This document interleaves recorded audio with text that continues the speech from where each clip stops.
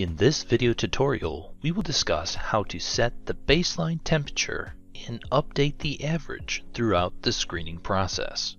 The average baseline temperature is established when 3 temperature collections have been made.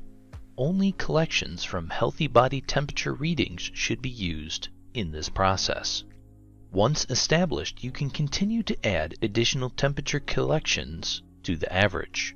The camera can store up to 10 readings with the hottest and coldest removed from resulting average collections.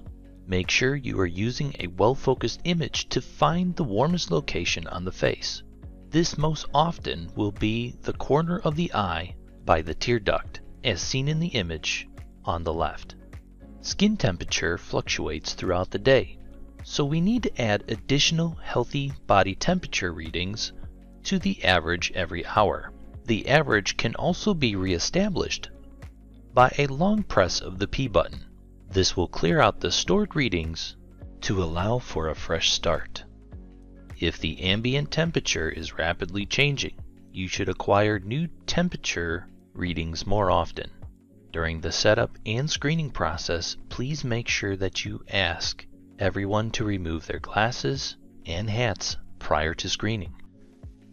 Now that we've gone over the steps on how to set the baseline, let's take a look at a live demonstration of the process. In this first step, we will reset the baseline. This can be done by a long press on the P button. When you release the button, you will see a message displayed, "Temperature reset to the current subject's temperature." In the next step, we will add additional healthy readings to establish our average temperature. Adding to the average temperature should be done often to ensure consistency and account for any environmental changes.